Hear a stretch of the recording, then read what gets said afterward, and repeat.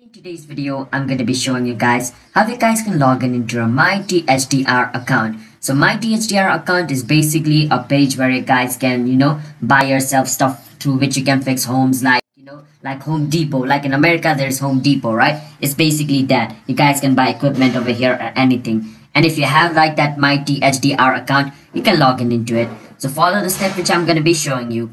And over here, you want to scroll a bit down and you want to click on official login Mythdhr.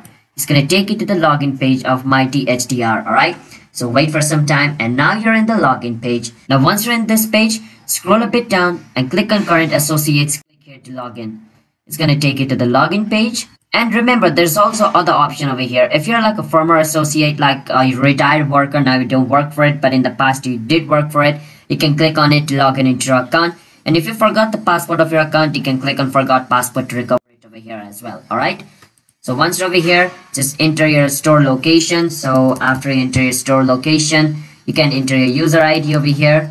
After you enter your user ID, you need to enter the password of your account and click on login. And if the user ID and password you entered over here is correct and the store number you entered over here is correct as well, you can also choose store and enter store number. If you work in other location, you can just choose other location. Alright. And it's going to be empty over here, and just click on login after entering the detail and you should be able to log in into your Mythdhr account. Alright, so hope you guys understand. If you guys did, then don't forget to hit the like and subscribe to our YouTube channel.